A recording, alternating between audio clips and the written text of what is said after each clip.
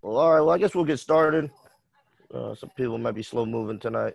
I know we just jumped to a new time, so maybe still getting adjusted. But obviously, welcome in everybody to part 9, 3 levels. Really excited to get back to hearing people's journeys. Last week we kind of went a little different direction, tried some mock interviews, and so excited to get back to hearing people's journeys.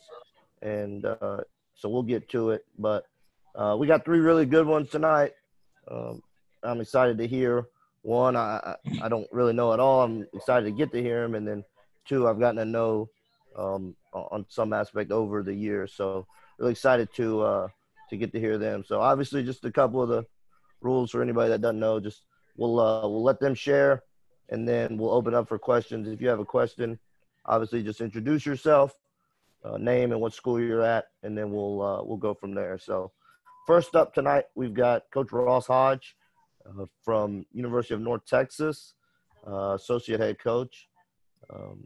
And I want to thank Jareem Dowling for introducing me to Ross and encouraging me to get him on. So, obviously, if Reem's so passionate as he is about anything, about getting Ross on, I know it's going to be good. So, without further ado, we'll turn it over to Ross. Hey, Dave, appreciate you having me, man. Excited to be on this, type of platform. And I've watched so many of these, man.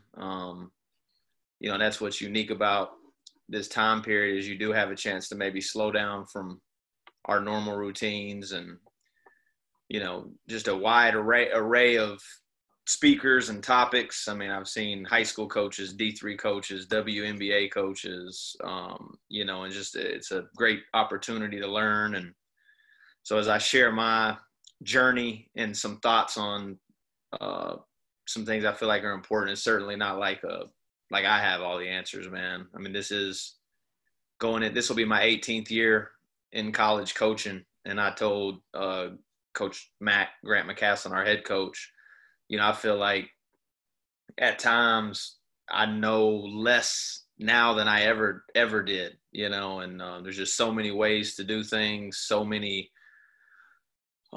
different avenues to take with the game itself. So I'm excited, if you guys have questions, even as I'm kind of going through my path and who I've worked for, if you have questions about those, certainly feel free. And I'll talk a little bit about just a couple of topics. Nothing crazy. We can open it up. So that was one thing. I was a junior college coach for 5 years, 3 at Paris, and 2 at Midland. And then my first coaching job was Southern Miss, assistant coaching job at this level. And one of the things I was most excited about when I made that transition was being able to go watch people that I really respected practice. Mark Adams was at Howard, who is pretty much the de facto defensive coordinator at Texas Tech now. Johnny Estelle was at Navarro, Steve Green at South, just so many.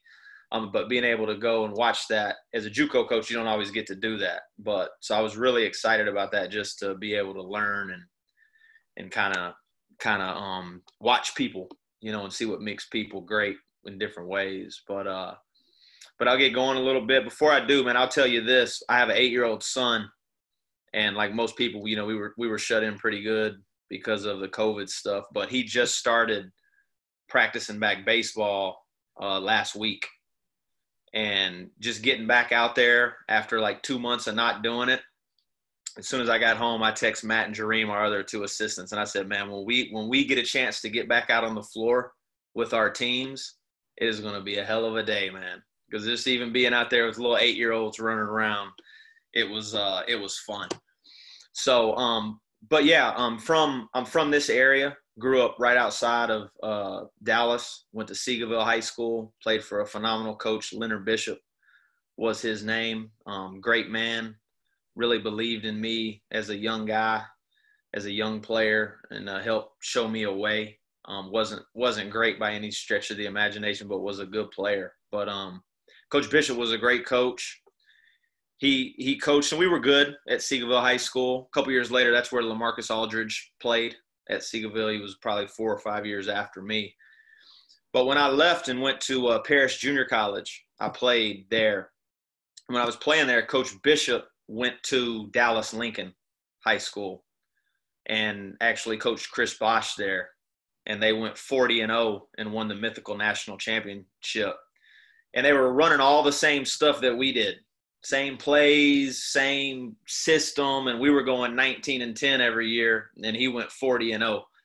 And so at an early age, even as a college player, it kind of gave me an indicator of what we all know, right? It's like how important players are. And then played at Paris, went on and played the next 2 years at Texas A&M Commerce. A Division II school here in Texas for Sam Walker.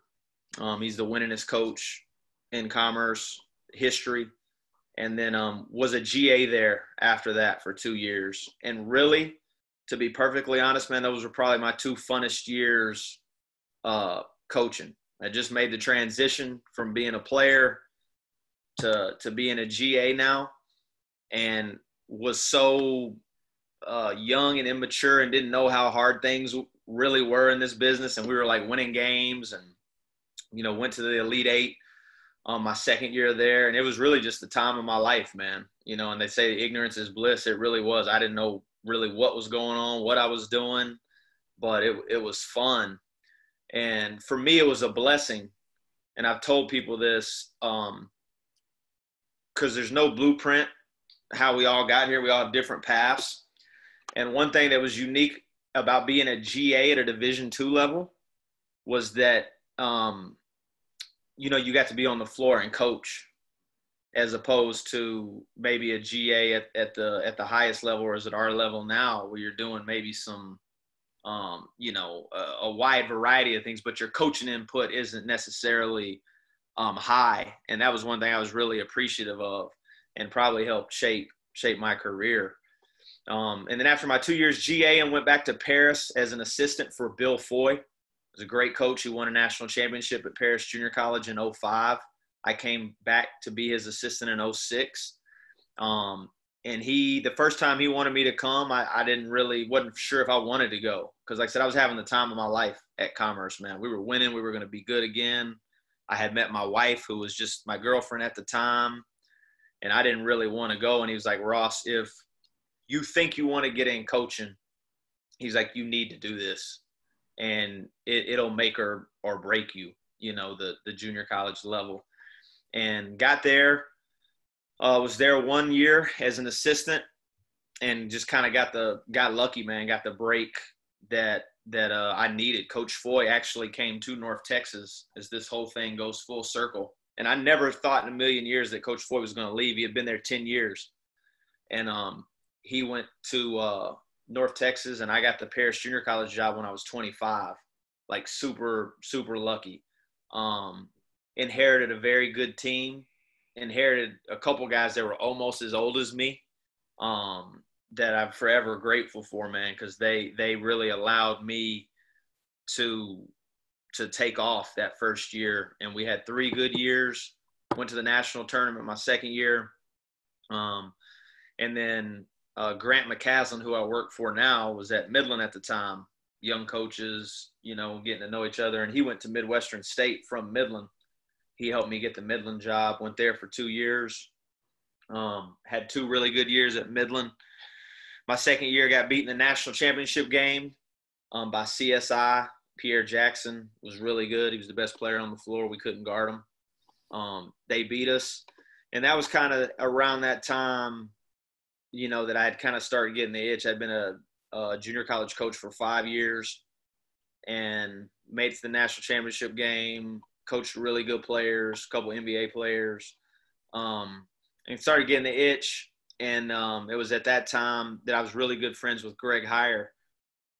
And we met when he was at Chipola and I was at Paris, and we became good friends. And he was at Southern Miss at the time, and they had a good team there. And he just took the Wichita State job. And he called and he was like, hey, Ross, I'm going to tell Larry Eustace was the coach at Southern Miss. And he's like, hey, man, I'm going to tell Coach he needs to hire you. What is it going to take? Coach called me the next day. I went out there, and we were at Southern Miss. Was at Southern Miss for only 1 year. We went there. We went to the NCAA tournament. We got beat by Kansas State in Pittsburgh. It was in Conference USA. It's when Memphis was really good. Central Florida, Tulsa. It was kind of the old Conference USA. And, you know, I tell Coach to this day, you know, and I know he won the Big 12 twice in a row when he was at Iowa State. And he'd done some great things at Utah State prior to that. And even at Colorado State, we had really good teams. But to me, personally, like his greatest coaching achievement was we got an at-large bid at Southern Miss, which was just crazy because they lived through Katrina as well. Coach Dixon, you mentioned that, and that hit Hattiesburg really hard too, so they had to kind of start over as well. But went there one year. Coach got the Colorado State job from there. We go to Colorado State for 4 years, had really good years there, went to the NCAA tournament, beat Missouri, got beat by Louisville the year they won the whole thing, had a really good team, had another, you know, set the school record for wins, coached a lot of good players. And then Grant McCaslin, who was, you know, circling all the way back to the junior college side of things, which I'll talk about here in just a second. He got the Arkansas State job. He had been assistant at Baylor for 5 years, and he was like, hey, man, like, you know, come be the associate head coach, and went there. And it was a new experience for him and I, because most of the jobs that I had went to were already set up for success, and it was more of a maintaining and trying to elevate as opposed to trying to turn around a program. And learned a lot through that experience. You know, we did some good things. We beat Georgetown that year.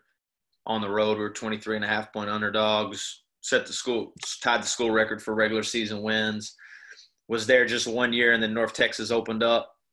And Grant's from Irving, I'm from the Dallas area, and it was kind of a no-brainer for us. So came here, similar situation. You know, had to you know, start over, so to speak. And that first year we won the CBI. And then the second year we kind of got hit by injuries really hard at the end, had the best start in school history. And then just got crushed by injuries late in the year, which we've all had to deal with. And then this last year, reversal of fortune, we were as healthy as any team in the country. I think us and maybe Asheville were the only teams in the country to start the same starting lineup every game we played in, and we won a conference championship this year in 2020. So that's, you know, kind of my quick version of where I've been. Touch a little bit more on some things of the things I've learned. But any questions about any of that? I mean, I know I did most talking. Any questions about those stops or anything along the way of that? I have a question. Okay. First of all, Matt Knezlik, I'm a graduate assistant at Central Michigan right now. What's up, man? My question would be, when you got the job at 25 at Parrish, what was the most difficult thing about transitioning from an assistant to a head coach at such a young age at a high level of play like that? That's a good question. You know, I don't mean this. I don't mean it like arrogantly or anything like that. But I felt comfortable with the basketball part of it. Right. I wasn't a great player. I was a point guard, you know, so I kind of always had to think the game a little bit, and I felt comfortable. I didn't necessarily know what I was doing, you know, but I knew what to do because Coach Floyd was a really good coach, and Sam Walker was a really good coach, and so really I could just carbon copy their practice plans with my, you know, my spin on things. But so I felt comfortable with that. My biggest fear at that age was something happening off the floor, or a behavior or a discipline issue, and that being pointed back to my age, right, as a factor. Whereas if it was a older coach that had been coaching for 30 years, at, you know, Scott Jernander was at San Jack at the time. Pat Smith, who's at Moberly now, was at Trinity Valley at the time. I mean, like Hall of Fame coaches. And if a kid goes out and does something stupid on a weekend, it's kind of like those things happen. But I was concerned if something like that happened on me, it's like, well, he's too young. He can't handle the players. So that was kind of like my biggest concern, you know, as far as those things. But like I said, I had a very unique group Ramon Clemente, who to this day still plays for the Puerto Rican national team, was older. He's from Queens, New York. He had got a GED. He was probably like 2 years younger than me. He was my best player. Didn't drink, didn't smoke, all in. You could coach him hard. He brought it every day, wanted to win. He went and played for Wichita State after that. He's played pro for 13 years now. Wow. Had another guy that was in the Air Force for 4 years. So, like, that first team that I coached was really one of the easiest teams I've ever been around. And so I was just really fortunate in that regard, man. And those dudes, like, I had good relationships with them. I did go from being the assistant that was protecting them and making sure they did everything to a new role. But because we had a good relationship, they wanted it to go well as well. That's good. Question. Coach Hodge. Go ahead. My fault. Jonathan Maddox, Morehead State. What's up, man? Hey, I was texting with Jareem earlier. I said, fill me in on Ross Hodge. And he texted me back 3 goats. He said it's really simple. He said, just sit back with a pen and pad and take notes. I was like, okay, cool. My question, though, obviously, you're the associate head coach there. I think you've been the associate head coach at a few stops now. What are some things you're doing, personally and professionally to prepare yourself to take that next step and be a head coach? Man, that's a great question. That was actually one of the things I was going to hit at the end of this, but I'll go ahead and get to it now. During this time, this quarantine time, and I've had a chance to, like, listen to so many people, man. And that's one blessing that I think we've all probably took advantage of. And I've had a chance to really listen to some young coaches that have gotten opportunities to be head coaches. And one thing that they can really do is they can articulate their vision for a program in a very concise, simple manner. And so even for me, I had to take a step back and I had to, like, be honest, like, in my evaluation during this time. And I'm like, man, I don't know if I'm ready to do that, to be honest. Like, I know I can coach. I know I can recruit. But can I sit in a room of 6, 7 administrators that have limited knowledge of the game of basketball and articulate a vision of program philosophy, a recruiting philosophy? Hey, tell us about your academic plan, those type of things. And so I don't know if you guys have ever had the opportunity to hear, like, Dennis Gates speak, that was at Florida State forever, and he's at Cleveland State now. And he's done a lot of these. And I don't know if you can just YouTube it, but if you ever have a chance to see him speak, man, he is elite level communicator and articulator for his vision for a program, and Coach Fisher at William & Mary, I heard him just kind of hearing. And he's like, man, you got to be able to have 3 and 4 word answers for people, so they remember it and you don't start rattling on. So just having a clear vision for, hey, what's your basketball philosophy? What's your recruiting philosophy? Being able to articulate that to people that may not, because if you're in those situations, they know you can coach. So they don't want to hear you talk about how good you can coach. So for me personally, over this past time, that's what I've took a little time, and I've really tried to spend time that we have it to do that, man, to sit down and take advantage of it and formulate ideas and words and a plan and a vision and a CEO type mentality of a program. Because we can all coach, man. Everybody on this knows what they're doing. And so that's what I think is important, kind of for, like, that next step for all of us that we got to be doing, because things happen so fast and we all think, man, it's not going to be this year. And then something happens. The next thing you're sitting in the room and you're like, you better have a clear plan and a vision and communicate it simply, very simple, So that was actually the last thing I was going to hit, but I'm glad you asked. Yeah, good stuff. Appreciate it. No problem, man. Hey, Coach Hodge, Kareem Brown here from Niagara County Community College. Just to piggyback off of that, you say you don't feel if you're ready. Yeah. What things do you think you need to, I guess, still accomplish or still put in your toolbox? You know, kind of a little thing that I say, you know, all the tools. What do you think you still need to work on or kind of figure out right now for yourself? That was really the biggest piece for me. I'd been a head coach at the junior college level for 5 years. Coached really good players, won a lot of games. I feel comfortable and confident that Coach Mack is great to work for. He gives me a huge voice on the floor. And so like I said, the basketball part I feel comfortable with. We're always learning, man, you know, like new ways to do things and new strategies and ways to get better in that regard. But the biggest thing for me, going back to like him, was just being able to clearly communicate a vision for the program, you know, and in a way that is easily understandable to people, to the dean of education.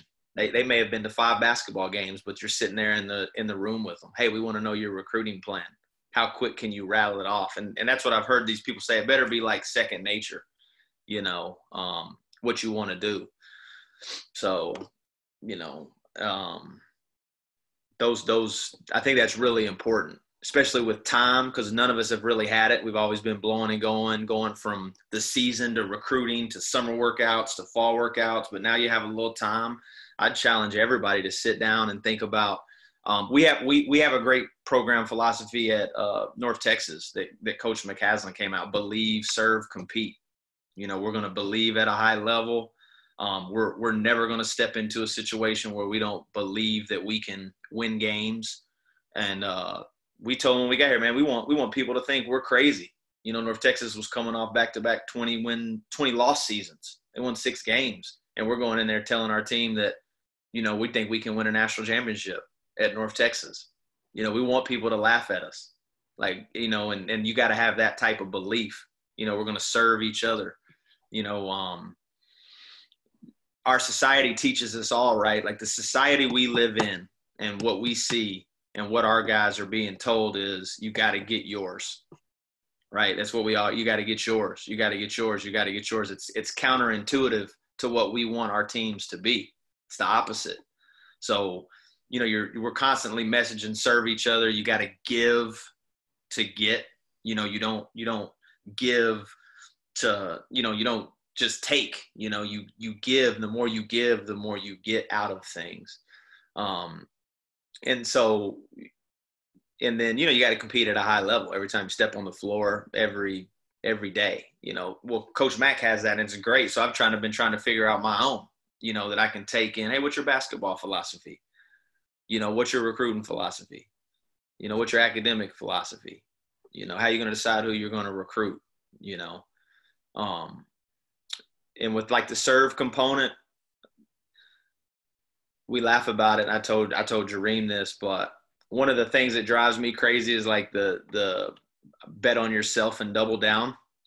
You know, you see kids say it, and a lot of people say, hey, man, I'm just going to bet on myself and double down. And to me, it's probably the least accurate statement ever, you know, because you're never betting on yourself and yourself alone. You know, you're betting on your staff. You're betting on the players that you recruit. You're betting on the people you work with. You're betting on your family. I mean, you're betting on a ton of people. You know, now I get it, what it means. It means you're going to put the work in and you're going to make it happen. But, I mean, you're betting on a lot of people. You ain't never just betting on yourself. Even people that play individual sports still have coaches that they got to work for. So for me, that's the biggest piece, man. Just being able to clearly communicate that stuff at a high level.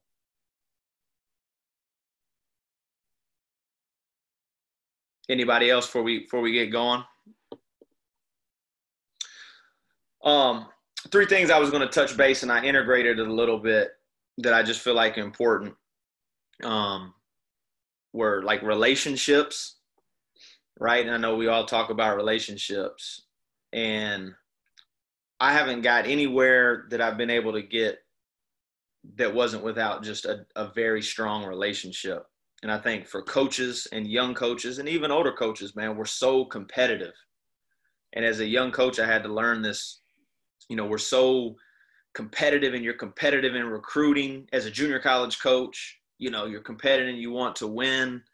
You're getting in recruiting battles against people, and, you don't get a kid, you're pissed.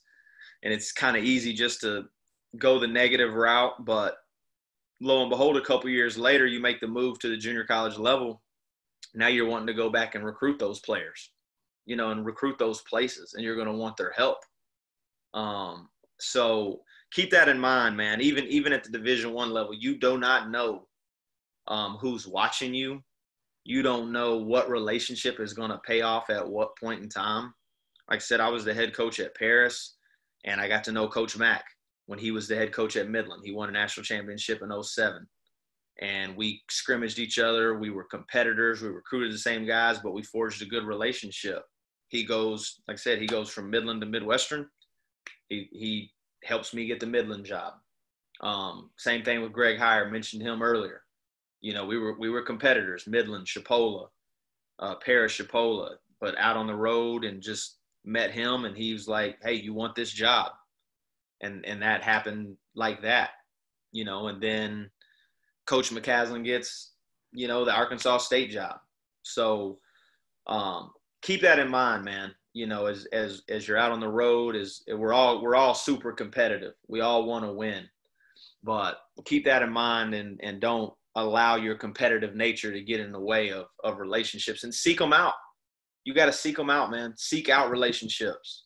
You guys mentioned Jareem, and he connected Dave and I.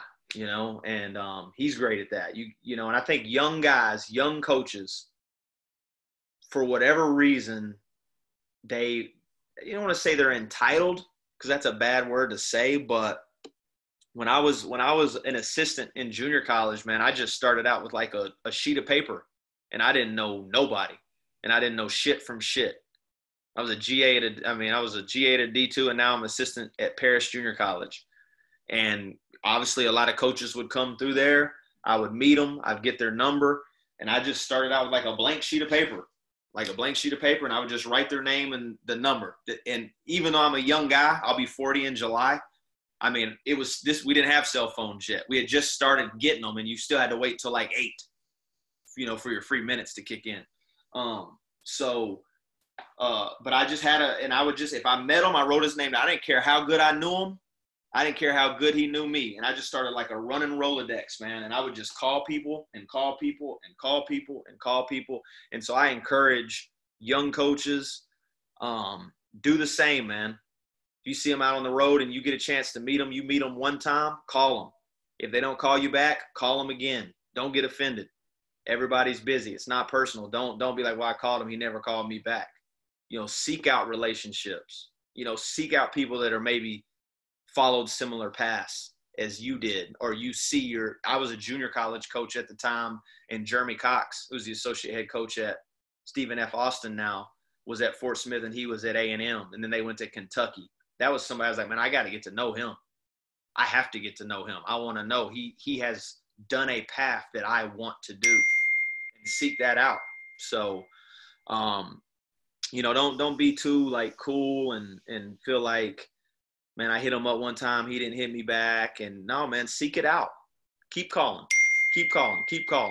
And then the next thing I wanted to talk about was staff dynamics, which I think is so important at the Division I level. And I was coming from a junior college where it was just me and another assistant, you and another 2 assistants.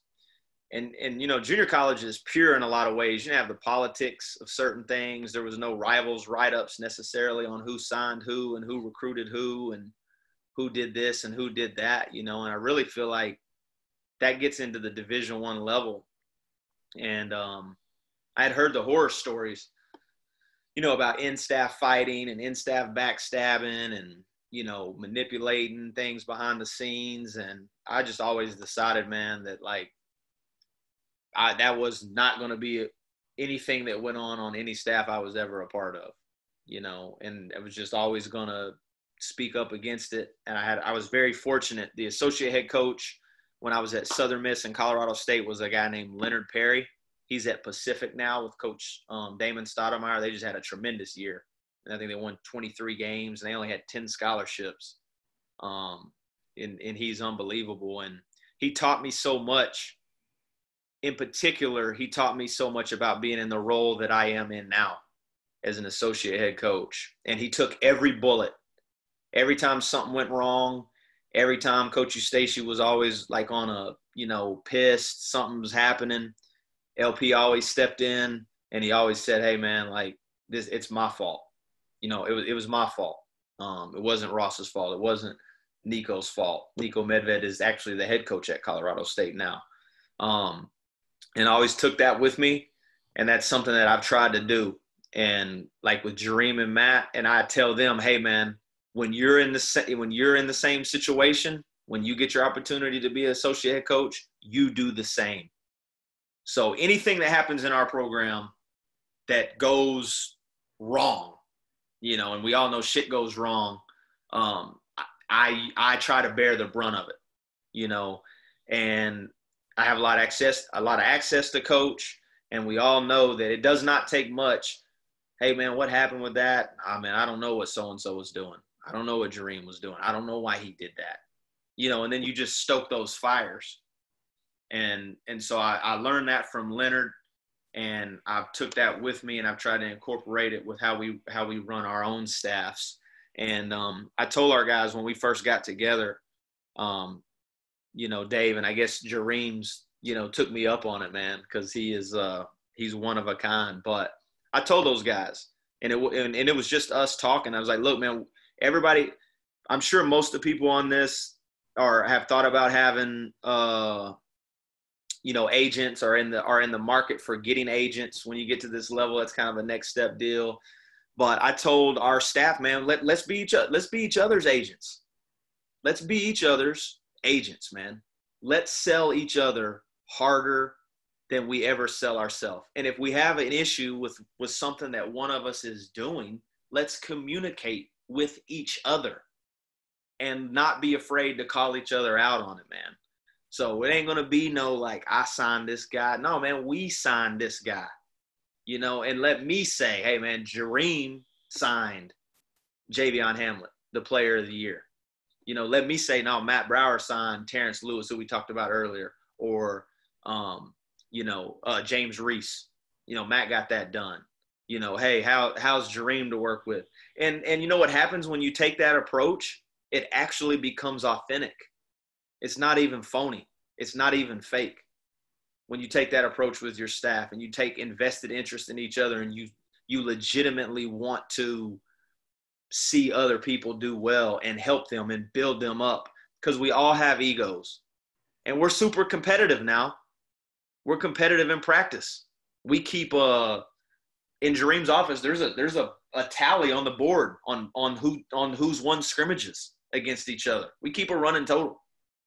I think Matt's up 12-11 over on Jareem, to be honest, at the moment. So it's not like we're not competing, and it's not like we don't have a healthy ego, but we have no unhealthy ego whatsoever, man. It starts at the top with Coach Mack. It's how he runs his program, trickles down into myself, and then it trickles into Matt and Jareem, and it goes to our GAs, it goes to our student assistants, and it goes to our players. So, and they can feel how together we are. So they can't even find a crevice or a creek in one of us. Like, man, what's up with Coach Hodge, man? He's tripping. No, and we have each other's back. For you that have kids, your kids know when you and your wife are like fighting. They know when everything ain't all right on the home front. Same thing with your players, man. They can feel it. They know if there's animosity or anxiety amongst the staff over BS. And, I'm not saying you can't have success with that, because obviously you can, but I think over the long haul, it's significantly harder to do so. So I think that's a really important piece, man. You got to celebrate each other. You got to be each other's biggest advocates. You got to have each other's backs, because it doesn't take much to, you're out on the road. Hey, how's Matt? He's all right. Or who signed so-and-so? Maybe he's a bad player. Maybe somebody signed a bad player on your team. You know, who signed him? You know, and just all the little things, the little infighting, which leads me to the most important piece, in my opinion, of this whole thing is you got to win. You got to win, man. And we all want to advance in our careers. We all want to move, whether it's move to a higher level assistant. We all want to make more money. And I shared this with our staff. The biggest raises I've got through my coaching career is because we won, and it maybe was the least, maybe I had the least amount to do with those situations. I went to Southern Miss from Midland, and I signed one player because the team was already there. They were good. They had their team coming back. I brought in one player. He was a good player. He was all league. But then we go to Colorado State. I get a ginormous raise. We go to Colorado State. We inherit a very good team. We inherit an NCAA tournament team. We go to the NCAA tournament, break the school record for wins, but we didn't. We recruited a couple guys on that team. And then we go to the NCAA tournament and we get another big raise. And then, we had a lot of turnover. We didn't have as good a year.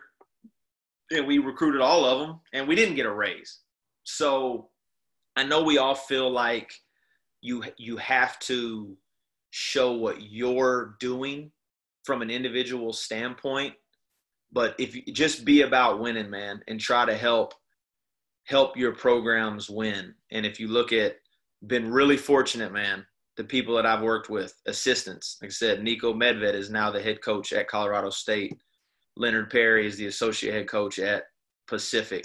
James Miller came to Arkansas State with us, spent 1 year at North Texas. He's the associate head coach at New Mexico State. They ain't lost a conference game in about 5 years. Our staff now, Jareem Dallin, who a lot of you guys know, and he's took major advantage of this time. He's been on a lot of platforms.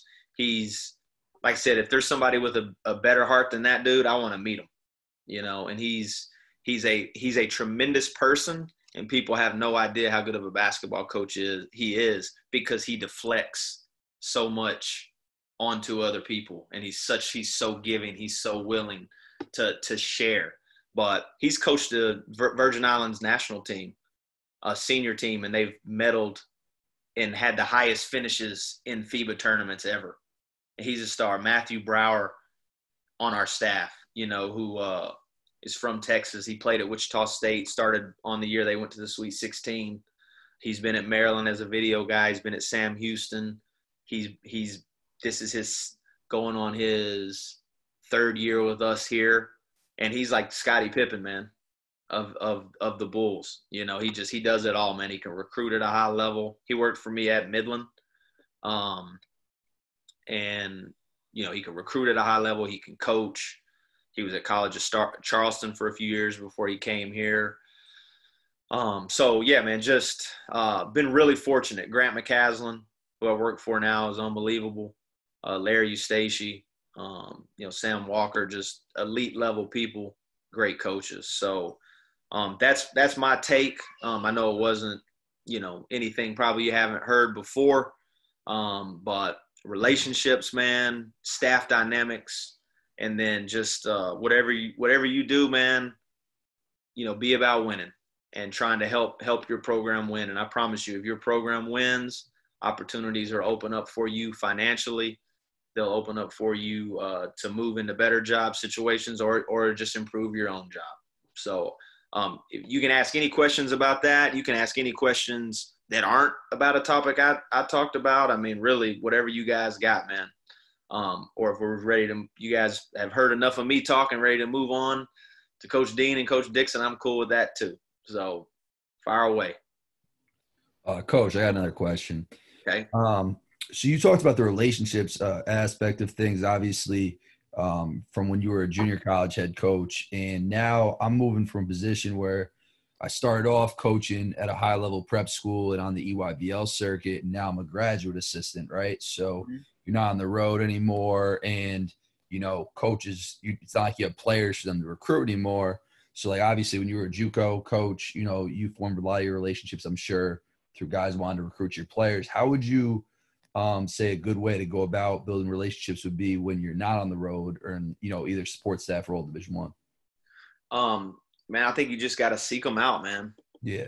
Like, I know that's what's so awesome about these platforms. They've given people opportunities to kind of put names and faces together a little bit. And right. I'm sure you've heard, there's a lot of people you probably met through this, and even you and I here now, and just seek those relationships out, man. And like I said, don't be afraid to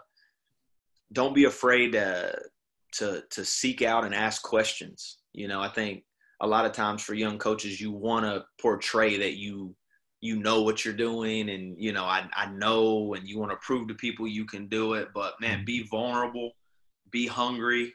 Don't shy away from, like I said, man.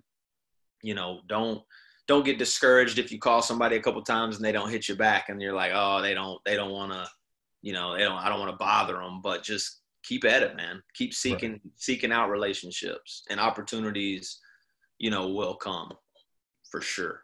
Appreciate that. No.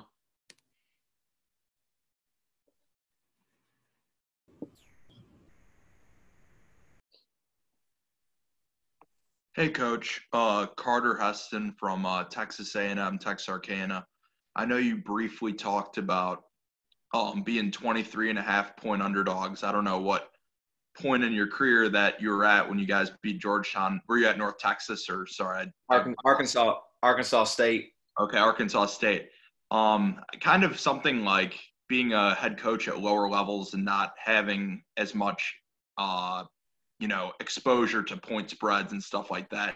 Do you ever use that to motivate your guys? Say we're huge underdogs tonight. People feel like they're counting us all out. Let's use that competitive edge in some way. Or is that something that's more taboo? Because obviously now there's just so much exposure to it. And just wanted to see what you thought about that. Yeah, man. Coach Eustace, who I worked for 5 years. 1 year at Southern Miss, 4 years at Colorado State, he would talk to our teams about the line all the time, and he would use it if we were, say you were playing Air Force at home and it's a game you should win, but you're 7-point favorites. He would just tell our guys, like he'd probably lowball it a little bit and be like, hey man, you're only 5-point favorites. Like, it's just 2 baskets, guys. I'm just telling you, man, like there ain't that much difference between them and us, but on a big spread like that, no, we never really did. And Coach Mack doesn't. But like you said, players now, they know, because all you got to do is you click on your ESPN app and you're scrolling through it and it just says North Texas -3.5 or +2. And so it is interesting, But the biggest difference for me, Paris had won a national championship when I got that job. Midland had won a national championship when I got that job. When I went to Southern Miss, they had back-to-back 20-win seasons. We just went to the NCAA tournament. When I went to Colorado State, we inherited an NCAA tournament team.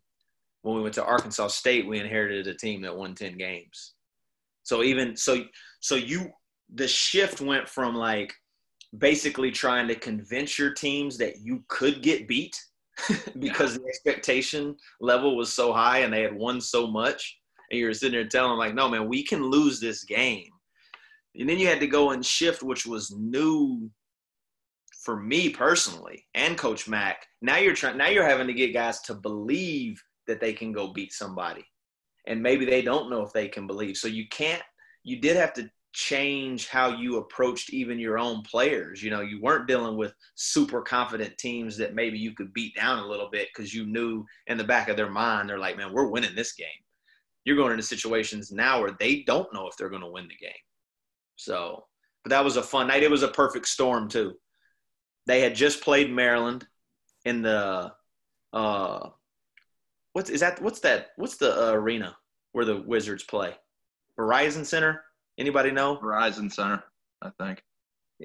Anybody know DC, Baltimore guys? But anyways, so they had just blew a 10-point lead with a minute to go on Tuesday against Maryland. They were leaving. We played them on a Thursday. The next morning, they were leaving to go to Maui for the Maui Invitational. Look ahead, yeah. And the Verizon Center was being used for a concert, so we had to play in an on-campus gym. And they just weren't quite ready to go. We jumped on them early, and then we hung on for dear life at the end. But it was a fun night. What's up, Ross? Lucas McKay. It's Capital One Arena is what it's called now. It was Verizon at the time in DC. No problem. What's one thing having a JUCO background, one thing you've learned from that experience that sticks with you today and you think about or relate back to at some point every day, every week, every season?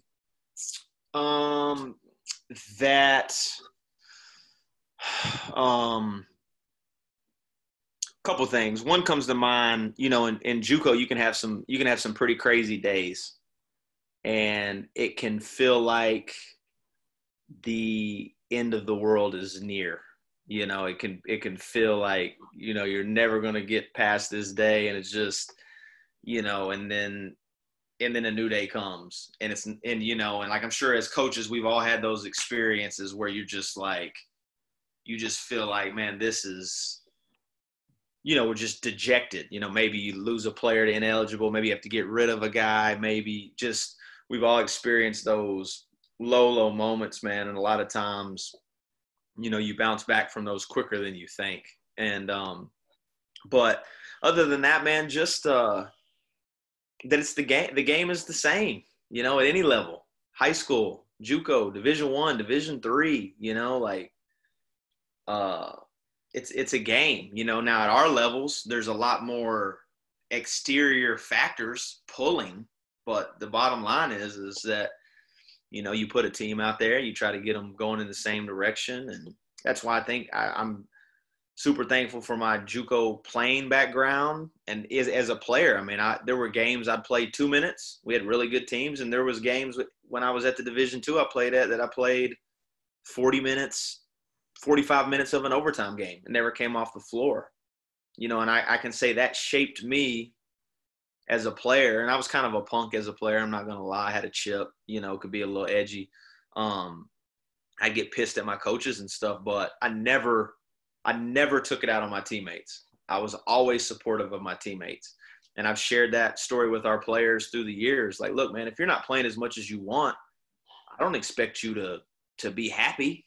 I mean, if you're happy about it, go play at intramurals, but don't be mad at James Reese because he's playing and you're not. You can be mad at me, but support him, man. That's your guy. You guys like each other, So that was something that I've always kind of took from JUCO.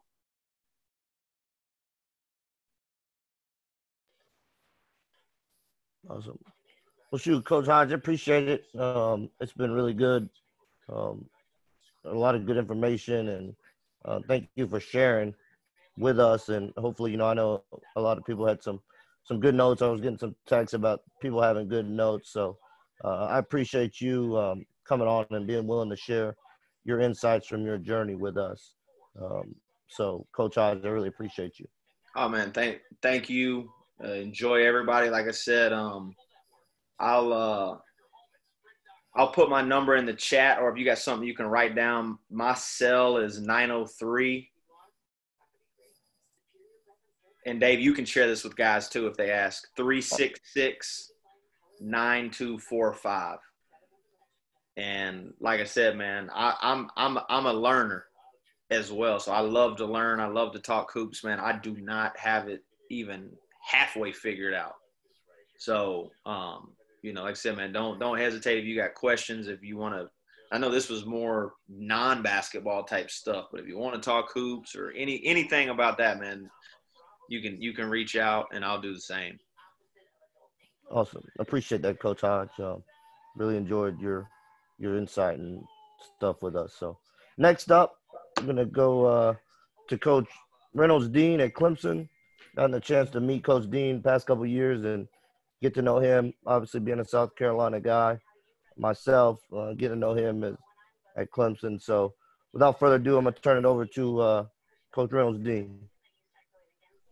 Thanks, David, man. First of all, thanks for having me. Thanks for everyone that took time out of their busy schedule tonight. I see the coronavirus is kind of getting lifted now. We got a lot of people here, so thank you guys for coming out. You guys it's a diverse crowd, which I really like, especially with what's going on right now in our country.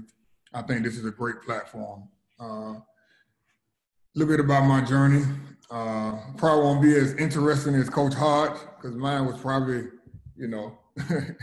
a little easier and a little simpler. But I'm originally from Atlanta, Georgia. I'm that underdog guy, that 6'5" guy that kind of nobody wanted down south. And I actually, Coach Dickerson is on here. He recruited me a little bit as well. So I ended up at the University of Rhode Island from Atlanta, Georgia. So go figure. That's kind of how my story probably starts. Being a Southern guy, going out of my comfort zone to New England. Had a really good career. Had a really, really good career. Had a lot of success. Played for two great head coaches, Al Skinner and Jim Harrick. Went to the Elite Eight. Played with a lot of pros. And then I took my talents over, like these guys say, took my talents overseas. I played 10 years over in Spain. So just like Coach Hart had his, like at 25, I was still playing. I retired at 32, and I got into coaching. And I see a lot of guys on here right now, some high school coaches and some, GAs. It's a couple of ways you can get into coaching. And in my experience with it, you're either going to be a player like I was, and somebody remembered you for what, all the blood, sweat, and tears you gave them. You're either going to be a connected guy, meaning I'm connected with this AAU program. My brother is married to that woman who's the AD. Some kind of way you're going to be connected, and then you have a hard-working, gritty guy who works his way up, and everybody recognizes him, and that guy can get in that way as well. So those are kind of the three ways. So when I finished my professional career at 32, I had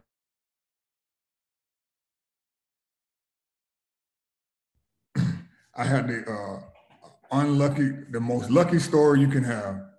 My head coach, Al Skinner, was the head coach at Boston College. Assistant coach who recruited me, Bill Corn, was the head coach at Northeastern University. Tim O'Shea was the other assistant coach. He was the head coach at Ohio U. And Ed Cooley was the head coach at Fairfield. So go figure, my entire staff that I played for at the University of Rhode Island, they were all head coaches. So it was kind of easy for me to get in because those guys, they knew me. I didn't have to, really interview or anything like that. They just asked me did I wanted to coach. And I met them down in San Antonio at the Final Four, and lo and behold, I was director of operations at Fairfield University for Ed Cooley. It was a great 6 months there. I learned a lot. I got a first piece of my humble pie, like 2 weeks on the job.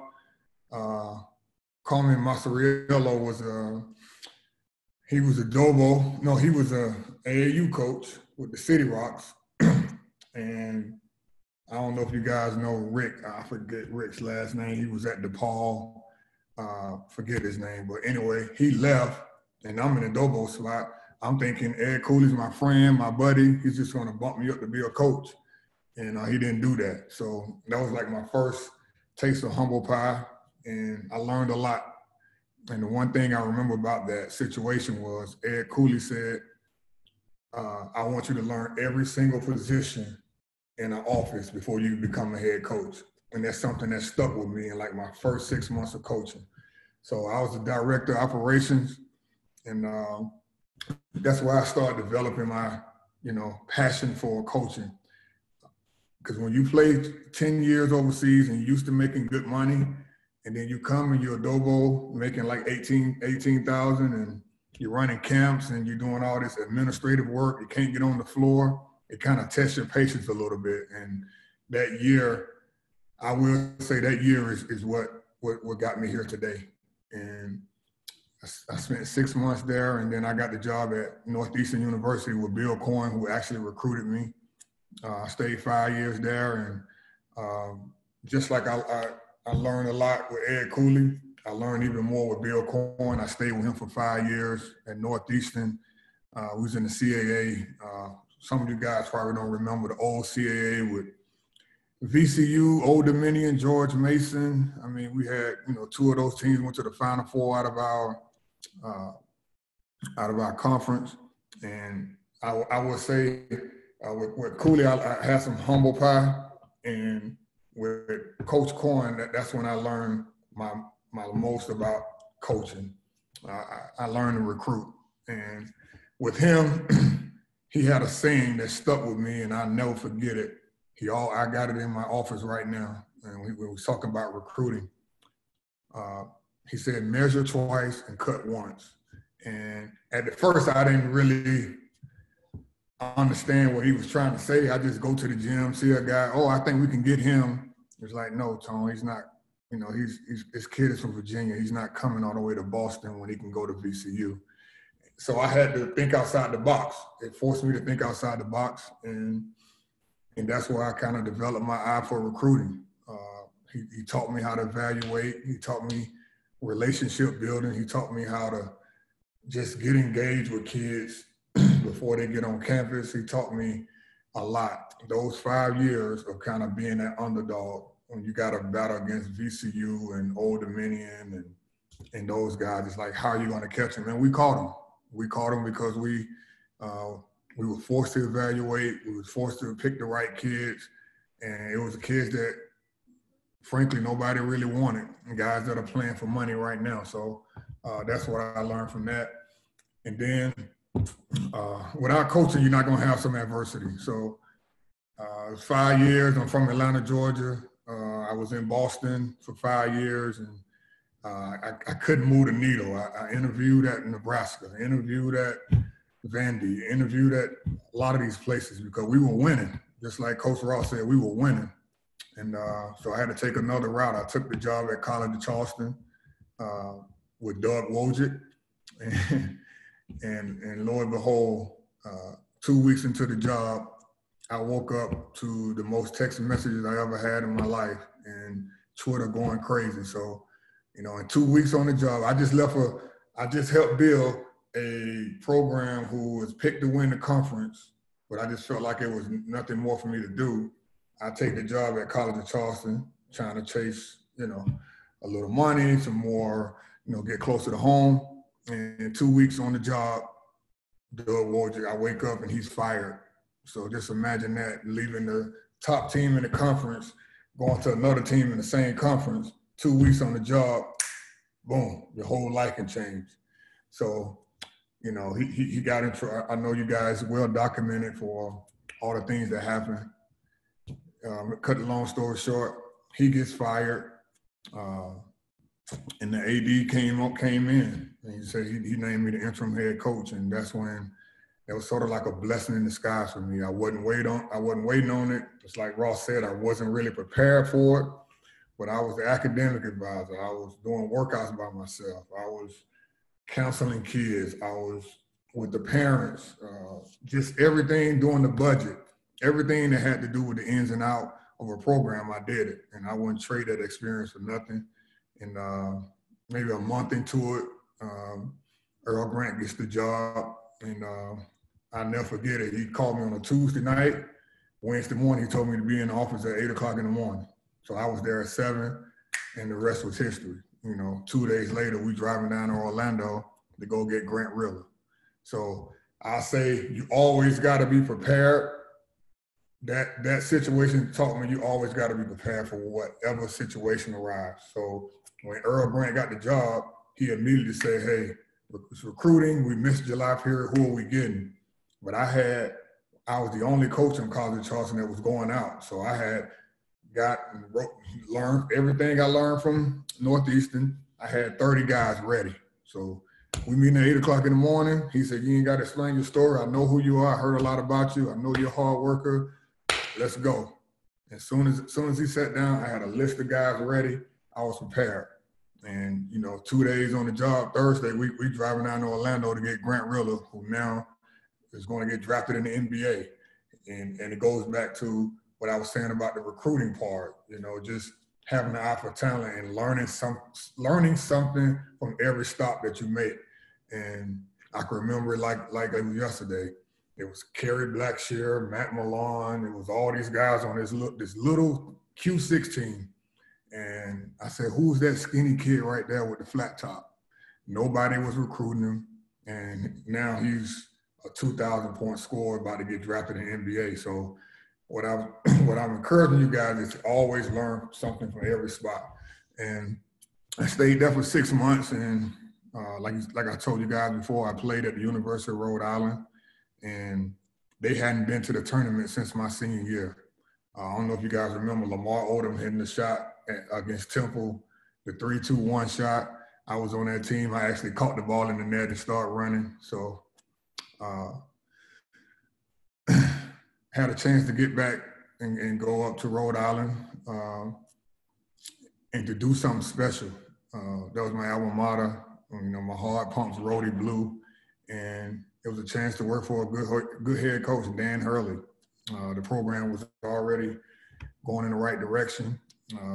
They just needed help with getting over the hump. And me being the person that I am, I just wanted to do that for my alma mater. But in that situation, it was the hardest coaching situation of my career.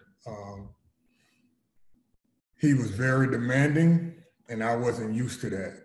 And that was the only time I was caught off guard in my career, going into a situation where I've been working for a lot of guys that I knew. And working with Dan Hurley was one of the best experiences for me because it taught me to get outside of my comfort zone. And his big thing was standards. All right, so my standards were, hey, this is my position group. Hey, man, we second in the league in rebounding and block shot. No, we should be first. And those are some of the things that I learned from him. Now, we didn't always agree on everything, but he pushed me and pushed me and pushed me, and I got out of my comfort zone. And that allowed me to be where I am today. And that's down here at Clemson University. It was in the up and down, but it was one of those jobs where I knew I could flourish. I've been that underdog guy kind of throughout my whole life, whether it was the 6'6" kid that nobody wanted, boom, Rhode Island, we win. Whether it was Northeastern, going up battling against VCU and Old Dominion, whether it was Rhode Island that hasn't been to the tournament since 1999, whether it's Clemson. Now you're battling the so-called giants of college basketball. So that's kind of my story. And I kind of call myself the ultimate underdog. I'm still one of those guys right now. I think my next stop, I want to be a head coach. And right now, I may not be the guy that's, all over Twitter. I don't have a check by my name, but I think a lot of guys know me and they respect me in the business. So any questions you guys have right now? I know I spoke a lot. I know I went through college and overseas and things like that. So my journey was kind of different. I'm giving you guys a different journey because I know Ross was JUCO. I'm probably the on the player side that got kind of lucky with some of the coaches that I knew. I got a question for you, Coach. Okay. You said that Coach Hurley kind of pushed you outside of your comfort zone a little bit. Can you just elaborate on, you don't have to go into like grave detail or anything, but can you just talk about maybe some areas that he, like you said, he forced you to, whatever that was that kind of you felt like even helped you elevate to where you are now? Yeah. Well, to give you the backstory on it, Ed, I don't know if you guys, Ed Cooley, Bill Corn, Earl Grant, those are kind of fun environment. I wouldn't use the word relaxed, but I would say it was player friendly. Dan is totally opposite. It is, you're down there with your guys. Practice start at 3. It's 2:45. You're down there shooting with guys. he walks in, everybody uptight immediately. And me, I'm not used to that. I'm like, no. That's just an example of like he had everybody was, I wouldn't say scared of him, but they had the ultimate respect for him. Just little things like drills. Like he was a stickler on the time, and everything had to be paced, and you could not walk. I'm talking could not walk. If it was a drill, and if you didn't run to the next drill, everybody running. Like things like that. What is recruiting? Like, he don't want the kind of guy that I was used to recruiting, the Northeastern, the little guy with a chip on his shoulder. No, I want, if Boston College and Providence and Seton Hall want him, we want him. And it's like he forced you to standards. Yeah. These are the standards we have for this program. We don't want the 3-star, we want the 4-star. And that kind of got me out of my comfort zone. And, we kind of clashed a little bit on that because I wasn't always the confrontational guy, and he loved confrontation. And that got me out of my comfort zone. So now when I come down to Clemson, I'm ready now. Yeah. And without those 2 years, I don't think I would be here right now. Just, I can't go all the way in detail with certain examples, but it just, okay, we recruiting this guy, and you're the lead, and we didn't get him. He wouldn't talk to you for a week. You know what I mean? Like he walked right by you. Yeah. Talk to you for a week. It was that kind of environment, like you had to be on your stuff. Yeah. If it was a project, if it's a scout, and you don't watch 4, 5, 6 games, and you miss one detail, he gonna let you know after the game, the next day in film, in front of the team. Like he was demanding. He was, I want perfect, as close to perfect as you can get. Yeah. That's what he was. Good stuff.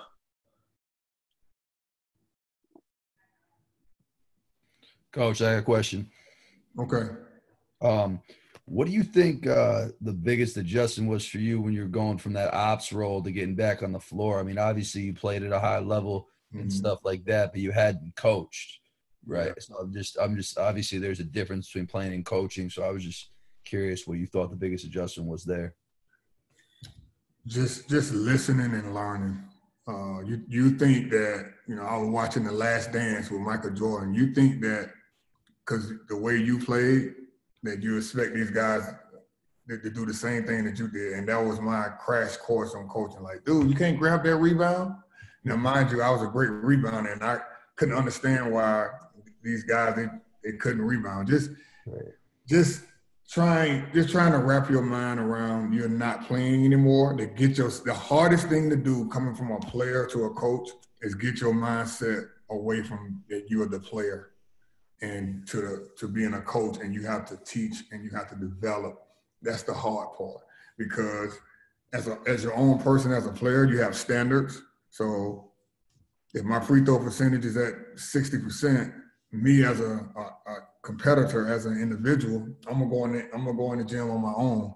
Now, on the coaching side is how can you relay that message to get this guy to go in the gym and do it on his own, who doesn't have that self-drive, that self-motivation. So I would say that was the hardest part for me, was just turning off that player mode.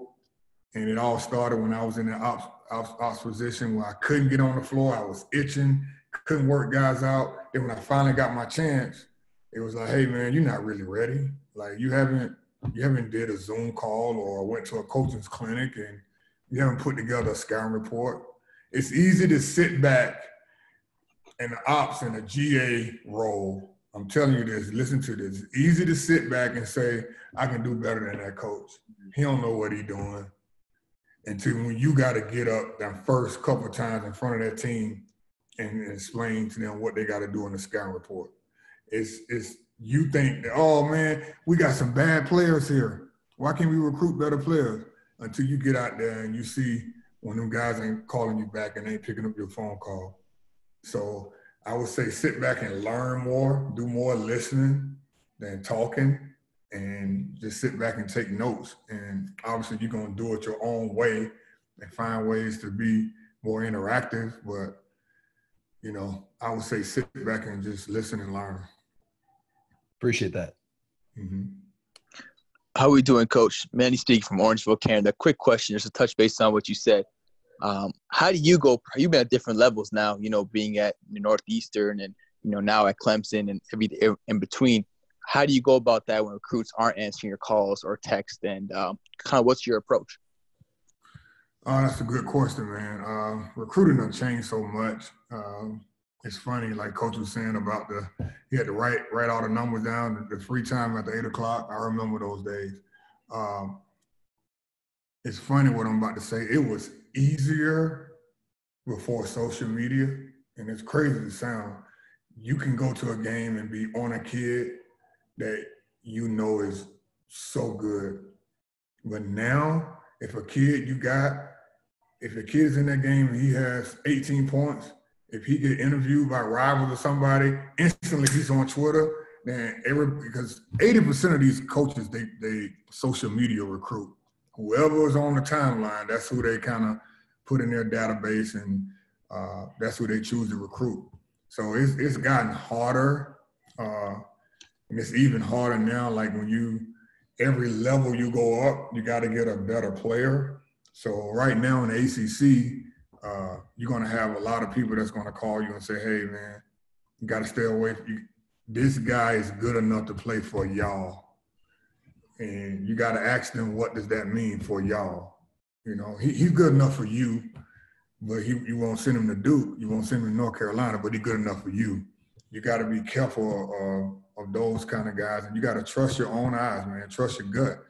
And sometimes your gut is going to scare the shit out of you, but you got to go with it and you got to trust it, man. Now, I've made some of my best decisions when I wasn't 100% sure, but it was something that I saw in the kid that I really like. This drew me to him. If it's a guard, and you know I was a big man. If it's a guard, if I want to get out of my seat and play with you, then that's a good sign. That's a really good sign, and you got to just trust your eyes. And I kind of break it down into like 3 categories for me personally. It's talent, it's character, and it's toughness. If you got 2 of the 3, no matter what level you at, you're gonna make it. You know, it's a lot of guys that's talented, but they ain't tough, and they're knucklehead. They ain't gonna make it.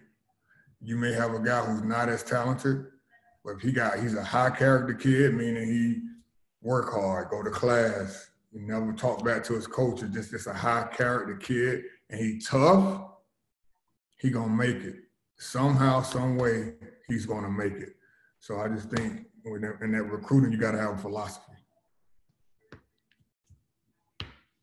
Appreciate it, Coach. Okay.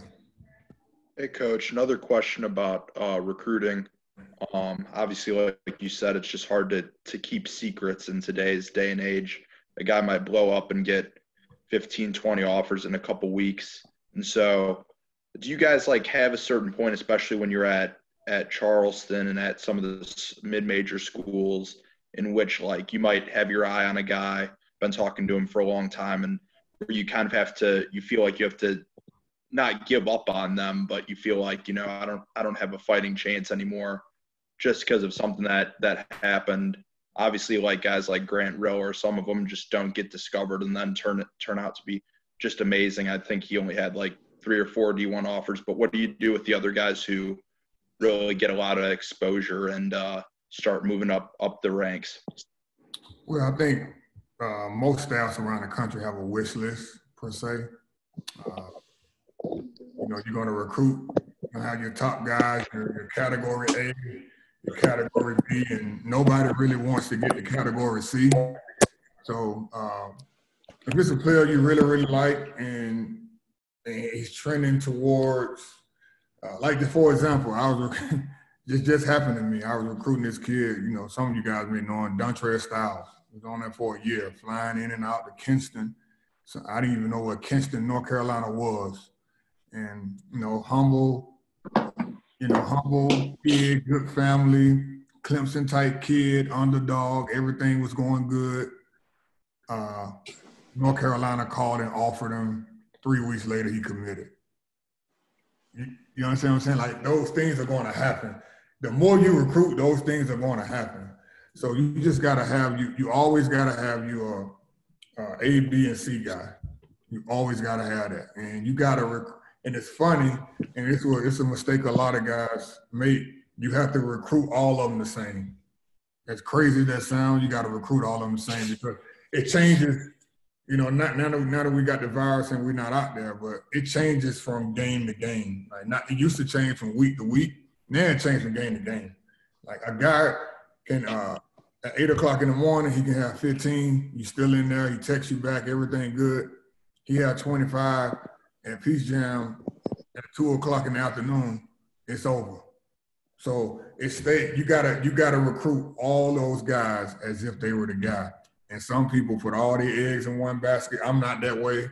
Some people recruit the top 50 McDonald's All-American, and the other little guys, they don't show them no respect because they just think they can get them at any time. I recruit all 3 of them the exact same way because you never know when you never know what's going to happen. It's so fluid, man. Like, recruiting is so fluid at each level. And trust your gut. And I go back to what Bill Cohen always said, measure these kids twice.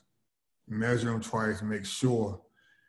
It's all about, another thing I'll tell you, it's all about your need. This is recruiting in a nutshell. It's all about your need. It's all about what polo you're wearing and who you work for. And the third one is who can you get? And I think if you kind of have that going into it, you won't waste a lot of time and you'll get the kids that fit your program and fit what you're about and the kids that really want to be with you and believe in what you got to sell. Coach Dean. Thanks, Coach. Okay. Jonathan Maddox, Morehead State. What was that quote? 2 questions. You said measure twice. What was the second part of that quote? Measure twice and cut once. And cut once. Okay. Gotcha. And then at Clemson, do you have like certain states or regions you're responsible for? How do y'all break up recruiting, or do y'all just recruit based on the relationships you and the other assistants have? I think a little bit of both. Me being from Georgia, I try to recruit the state of Georgia, and we had a guy on our staff in the previous 3 years that I was here who covered the state of South Carolina, but now we're trying to do it as a group. We're trying to, improve that relationship and, your breadbasket. So we try to do it all. I mean, I'm one of those guys where my background allows me. I just told you I coached at Northeastern for 5 years, so I had all the prep schools up that way. I coached at Rhode Island for 2, so 7 out of my 12 years, I've been in New England, so I had to recruit, Philly on up, and then I was at Charleston and then Clemson, where I'm Georgia, South Carolina, North Carolina. So I'm not big on this is my state, this is your state. It's whoever can get the best guy. We got a point guard from Jersey and a 2 guard from Atlanta. You know what I'm saying? It wasn't per se a region. I'm just different that way. I walk through the gym and I just look for guys who I think who fit.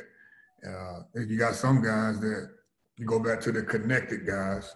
They just, if I'm from Philly, I'm recruiting Philly and DC and that's it. It's hard to, what about you get a job at Miami? So you're going to say, all I do is recruit Philly and DC. I don't know nobody in Florida. You got to reach out. And I think that was the best thing about me working at Northeastern is that I recruited Texas. I got kids that come from Texas to go to Boston, Alabama, Georgia. So, and that's when I developed a lot of relationships. Some of these people that's on this Zoom call, I met when I was in Boston versus being right in their area. So don't limit yourself to one area. Don't be a guy that just, if a job comes open and you tell me I'm a head coach and you tell me, hey man, I'm from Texas. I just recruit Houston and Dallas. Yeah, but I got a job in James Madison and in Virginia. So, how, have you ever recruited this way? Do you know anybody this way? I think you got to just branch out and try to reach different areas in recruiting. So even if your head coach tells you to, hey, only recruit wherever you're from, Tennessee, Kentucky, just still branch out and make relationships with those guys because you never know. Thanks. Coach Dean, how are you? Good. Good. Please tell my guy Anthony Goins I said hi. Okay. Kareem Brown from Niagara County Community College. You're putting together staff. You said you're ready now to be a head coach. You're putting together a staff. Mm-hmm. Kind of what direction would you go? Would you go with guys that are going to fit some differences and some things that you struggle with, or are you looking for guys that you have relationships? How would you put your staff together? I think a little bit of both. Like I said, my journey, and like I said in my journey, you got to be prepared for every situation, and you need help along the way. And I've never been a head coach, so I think I would lean more towards having a guy that's called a timeout before on my staff because I never done it. I'm not the guy that got this big ego to say, hey, I got it all figured out. No, I think I would hire me former head coach. I'm not the biggest organized guy, so I think that answer part of your questions about like when if I'm not this great organizer to kind of get somebody that can help me be organized. But once again, it goes back to the recruiting. If the only thing you got to bring to the table is that you're an organizer, it's probably ain't going, that. You got to be organized. You got to recruit. You got to be a 3-level assistant. You got to be good on the floor. You got to be good with the players, and you also got to be an X and O guy. And I think I think I would get two guys and that fit that caliber and one ex-head coach. And the part about there's another part of my journey when you say get out of your comfort zone. I don't mind hiring a guy that I don't know because it's forcing me to get out of my comfort zone. We'll probably get more results if I don't know you now. I'm forced to make a relationship with you. I see your work ethic. You come in with different views. I think that'll be really, really good. So I'm not opposed to hiring somebody that I don't know, even though the textbook on coaching says always hire somebody that you know and that you trust. But I've seen those fail as well. Appreciate it. Got time for one more question if we have one. Anyone has one more question for Coach? Well, thank you guys. Thank you guys for having me. It's been great. I'm going to leave my number in the chat as well. Feel free to reach out anytime. I'm not one of these. I know a lot of you guys on this chat. I'm always available. I'm not one of these guys that made it to a big level. And I remember where I came from, and I was in your shoes one day. So I'm going to leave my number in the chat. If you guys have anything, just hit me up. Appreciate you, Tone. Appreciate you coming on. And obviously, I know he's just like Coach just Hodge. signed one of my players. How about that?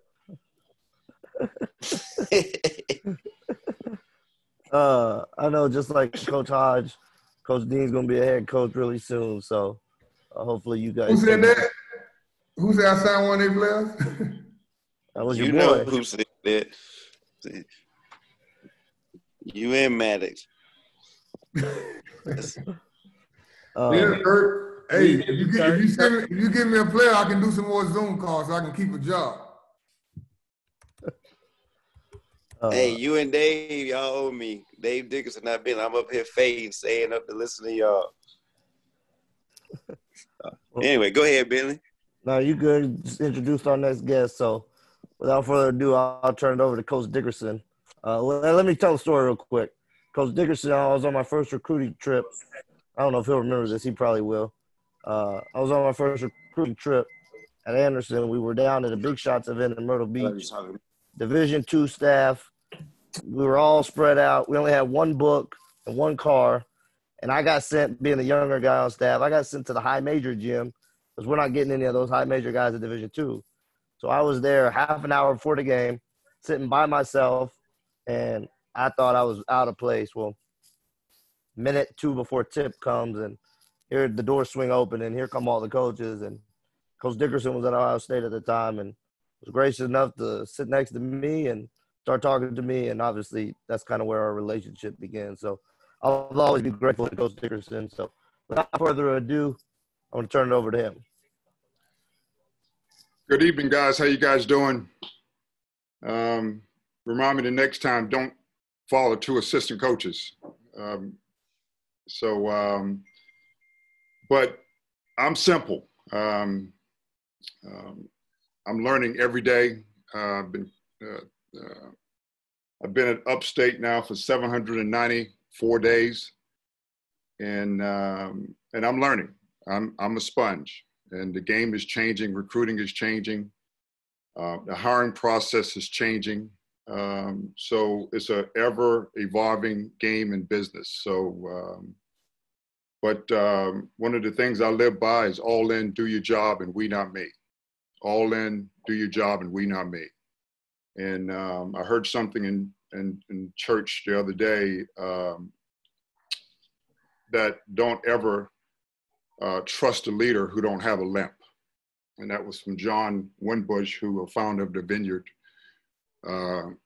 Movement Church. And meaning, you know, everybody's have to be somewhat humbled. And I've been humbled in my career. And obviously, been coaching for 29 years. I'm from Olar, South Carolina. We have 237 people in my hometown. And I played at Denmark-Ola High School for a great high school coach, Ernest Nimmons, and I was fortunate enough to get a scholarship to the University of Maryland. And I was coached and recruited by Lefty Driesell, and I was a teammate of Len Bias. He was a senior, I was a freshman. And went through a coaching change to Bob Wade in my last 3 years, and wasn't good enough to play in the NBA or go overseas, so I went right into coaching. Went to Gardner-Webb my first year, and James Madison the year after that, and then I went to Radford 92 to 96, and I worked for Ron Bradley, who was the head coach there, and he was my assistant coach at Maryland for 4 years. And so I stayed within my family at James Madison. Lefty Driesell was the head coach there. And then after that, I spent 6 weeks at Marshall. A lot of people don't know this. I was there when Greg White got the head job, and he hired Greg Marshall and myself as his first staff. So I was in a hotel room with Greg Marshall for 6 weeks, and that was hell within itself. And I never coached a game at Marshall. Job came open at Maryland, so I went back to my alma mater. I was assistant there for 9 years, 2 Final Fours and a national championship. And then I went to Tulane from 2005 to 2010. I took that job 4 months before Katrina hit, 4 months after Katrina hit. So we went through that, and just a tough job, tough situation. And my starting point guard there, my first couple of years, and now on my staff with me, Andrew Garcia. I think he's on the call tonight. And I was there for 5 years, went to Ohio State for 7, worked for the Utah Jazz as a scout for 1, and been at Upstate for 794 days. And so all in, do your job, and we not me, and be there and be on time. I don't have a lot of rules. I don't have a lot of regulations. Just all in, do your job, we not me, and be there and be on time. And so, and I think if you can be there and be on time, and you can learn that as a young adult, and then your offense, your weak side offense is going to be on time. Your weak side defense is going to be on time. So all those things are important to me, because as a coach, if you're worried about the first side and don't understand second, third side, fourth side, then you're not a good coach. And so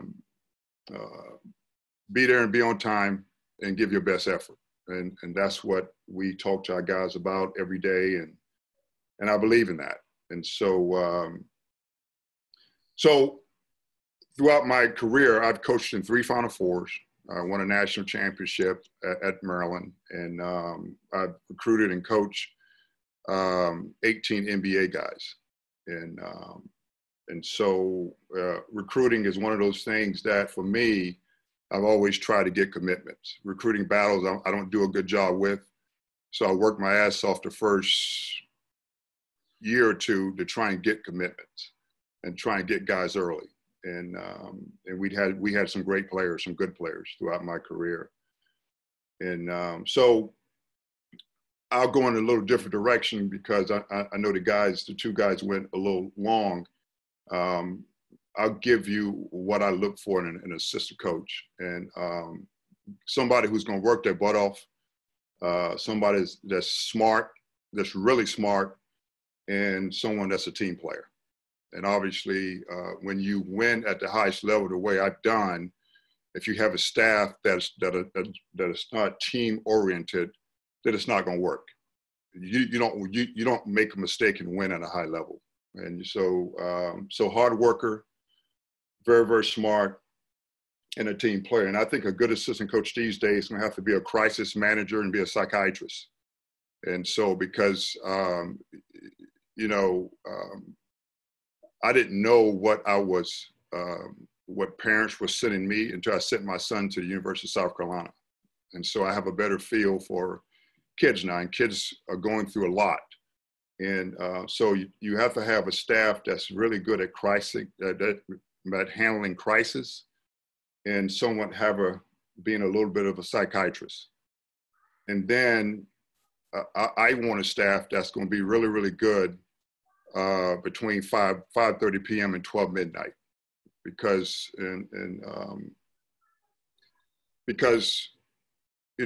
during the day you're in the office, you're doing whatever you're going to do, but how you become a good team and a good program, you have to have guys that's going to be in the gym and be around the guys in the dorm and get to know them, build relationships, and so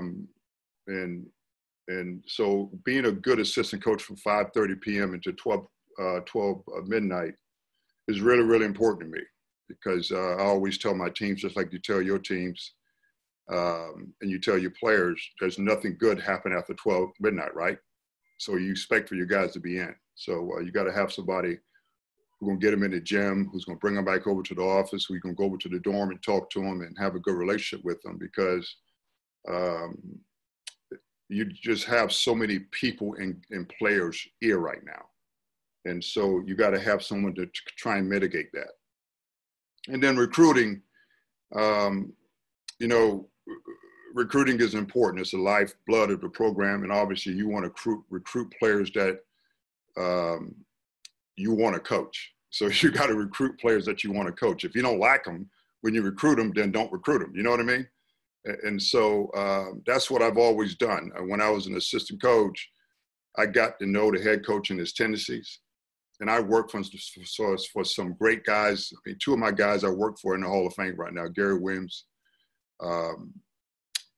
Lefty Driesell, and I think Thad Matta being in the Hall of Fame as well. So you got to do a good job recruiting, and you got to recruit players that you want to coach, and you got to recruit players that the coach can coach. And so if you recruit an asshole and the coach can't handle asshole, then it's counterintuitive, right? So recruit players that you want to coach, and recruit players that the head coach can coach. And you had to do that under Gary Williams, because if he recruited a prima donna, he couldn't make it. And so, and then the last thing I think is important is that it's not what you know, it's what the players know and what the players can comprehend. And so, because everybody, like Ross said earlier, everybody can coach, everybody knows basketball, and we understand that. And everyone has big dreams of doing this and doing that. I want to play like this, I want to play like that. But if your players can't comprehend it, you can't do that. And so, from that aspect of it, and I know it's late, so I'll open it up to questions. I mean, I'm been married for 21 years. I have a son, and So that's kind of who I am. So ask questions if you have any. Dave, this is Cliff Warren calling from Georgia State in Atlanta, Georgia. Yep. Always a pleasure to see you. I know most of these guys are younger than the both of us, so I know we both got to hurry up and go to bed. But really fast, can you talk about what your mentality was? What kinds of things did you do in transition from Tulane being the head coach and then being out of college basketball for a year to turning it back around being the head coach at South Carolina Upstate? Tough. It was tough. I mean, my mentality has changed a lot. I remember my assistant coaching days at Maryland when you were at Georgia Tech. We had to. It was tough. It's just tough, and my mentality was always that I was just trying to survive day to day. Really, working for someone that's tough and demanding like Gary Williams. My 9 years I got fired 15 times, and so just a tough deal. And my mentality was just trying to survive and really.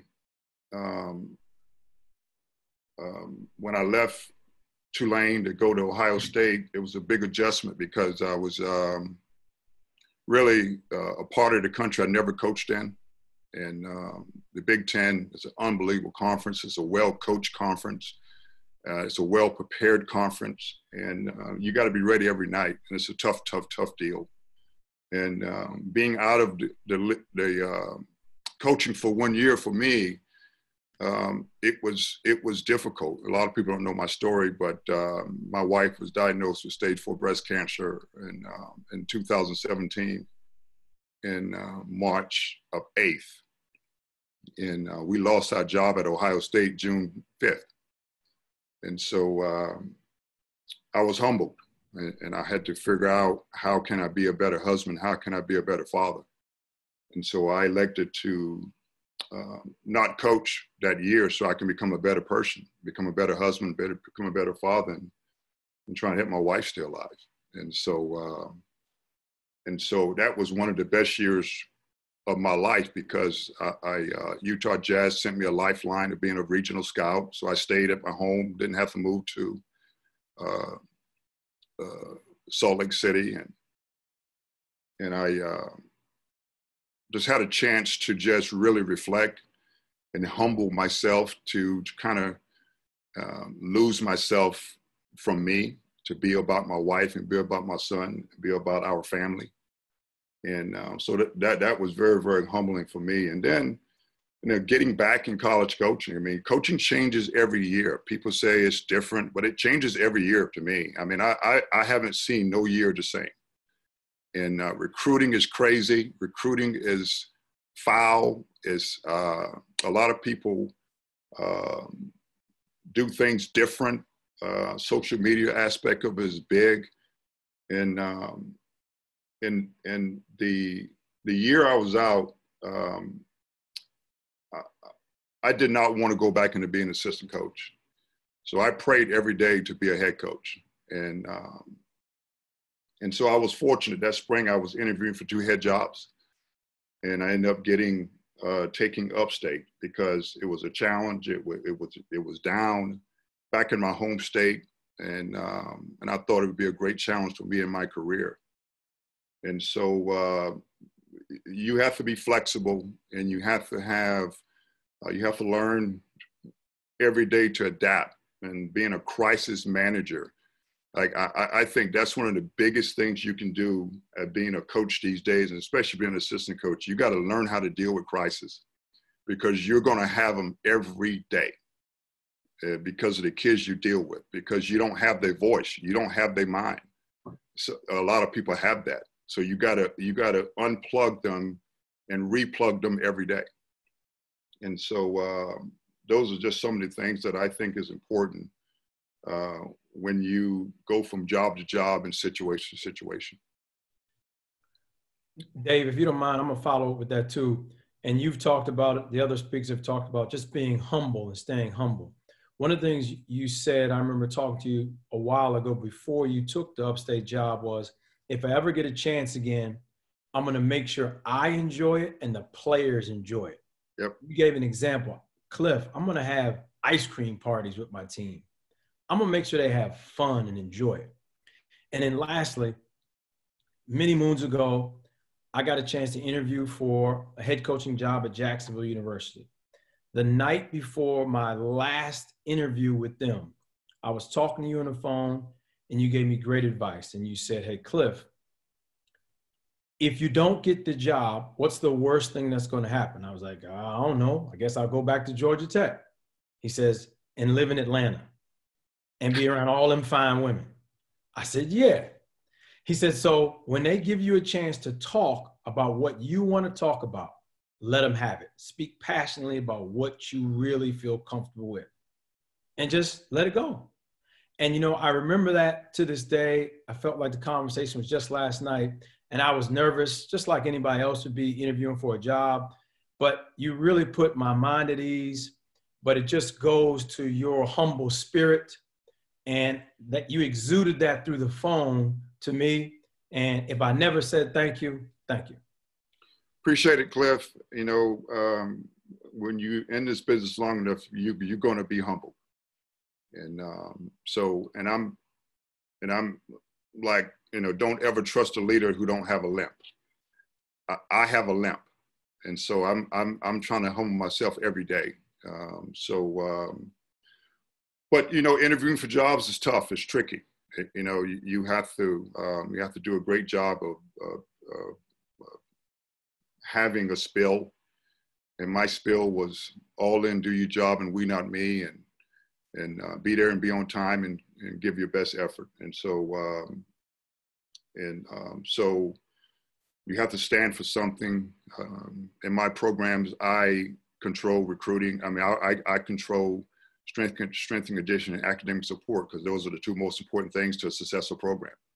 And so those guys, my strength and conditioning coach and my academic support person, answer to me, and not an assistant coach. So I just think those things are important. But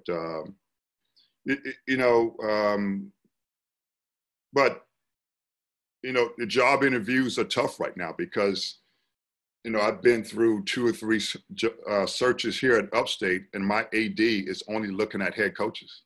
They're not looking at assistant coaches. And so the landscape is changing. It's hard to get a head job. It's hard.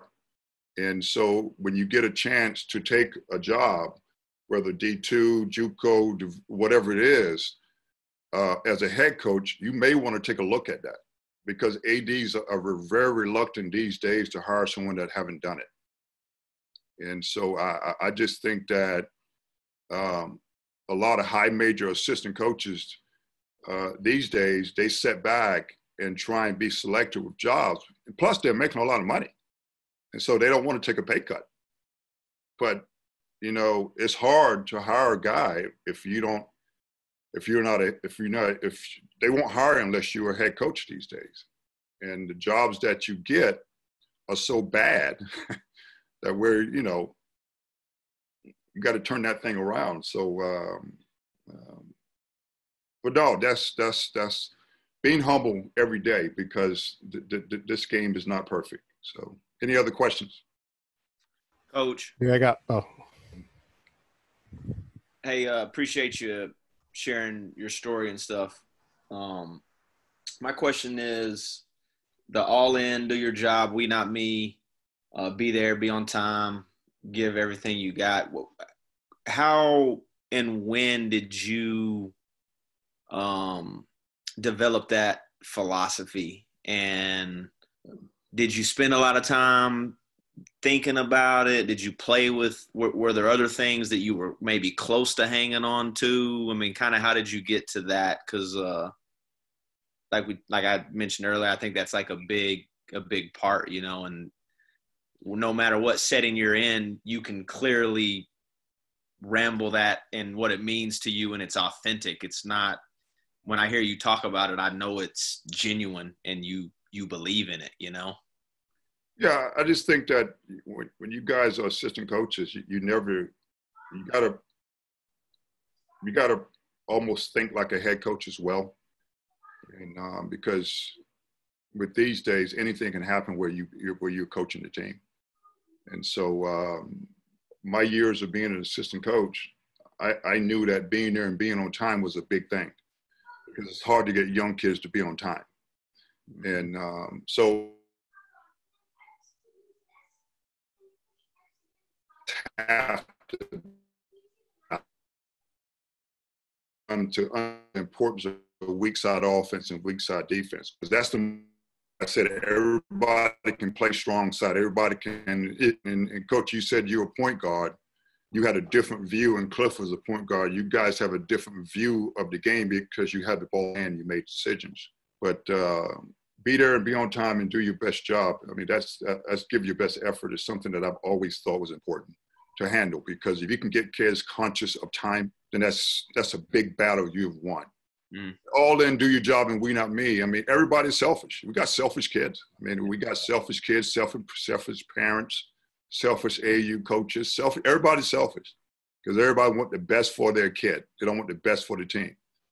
And we're in a situation at Ohio State. We were in a home of a really, really good player. And the mom and dad said, we're not concerned about your team. We're only concerned about our kid. And Coach Martin and I got up and left. Wow. And that kid was a great player.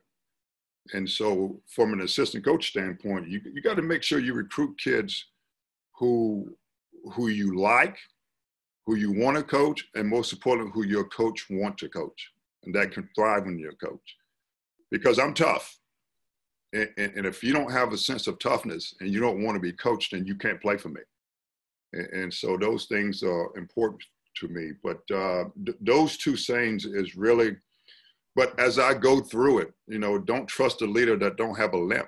You got to humble yourself when you go into these interviews. You try and say that I know everything, and you become a little not believable. Did you have the all in, do your job, we not me? Did you have that at Tulane too? I developed that at Ohio State. At Ohio State, because I understood that recruiting had changed in my 5 years from Tulane, from Maryland to Ohio State. It has changed to where we had to get guys to be all in. Yeah. And have to, you have to give your team their jobs, and you got to get them to think about we not me every day. And so at Ohio State, we went to the Final Four, and we won 4 Big Ten championships. And we had some great players, but Coach Mata was a hell of a coach. And we had a staff, and I know you mentioned earlier, like I don't know about being on bad staffs. If we have a staff member that takes credit for success, it's too hard to win. Yeah, it's too hard to win. So like the staff I have at Upstate, I have Andrew Garcia, who's on the call. He was my point guard at Tulane. I have Ron Bradley, who's 67 years old. He recruited me out of high school, coached me in college, and I worked for him for 4 years when he was head coach at Radford. I have Stacy Palmore, who I've known for 20 years. And so I'm a little different, because when I have an opening, I have 4 guys that I'm going to hire already. Mm-hmm. And so people are hiring people who they know now. And so the advice you gave, like be persistent and try and get meaningful relationships, those things are important. Because like me right now, no one can change my mind on the people I'm going to hire if I have an opening. I'm going to hire one of the 4 guys. And it's not a black-white thing or black-white member of the staff. No, if anybody leave, I'm going to hire one of those 4 guys. And so so those are some of the things that I think are important. And yeah. Appreciate that, Coach. Yeah. Anybody else? Hey, Coach Dickerson, Kareem Brown here from Niagara County. Hey, Kareem. Hey, have you picked up or learned something? You've been coaching for a while now, or learned something new in the last 6 to 8 weeks being home? Yes. Oh, yes. Nothing changes. Nothing changes. And what is something that you can give? I've learned that nothing changes if nothing changes. So it's simple, but nothing changes if nothing changes, right? So we got to change, because the kids these days really are kind of reluctant to change. And I've learned that you have to humble yourself. My coach, Coach Garcia, and I had about an hour conversation today about offensive concepts that we really have to be able to do a good job of teaching our team concepts when we get back. Because we had one of the 4th or 5th youngest teams in college basketball last year. And so we were young and talented and dumb, but we played hard and played the right way. And we got some enthusiasm with the program. Now we got to take it to the next level. And so my concept for me is automatics. And so in other words, everybody say different things, but my automatics is teaching kids how to play, right? And so we listened to a Zoom call with Ryan Pannone and just learned offensive concepts and just trying to get some automatics within those concepts and talk about spacing, because spacing is big these days. If you can't space the court, you can't play. And so when I got to Tulane, I was an inside-out coach. The ball had to go in the paint. We won the national championship.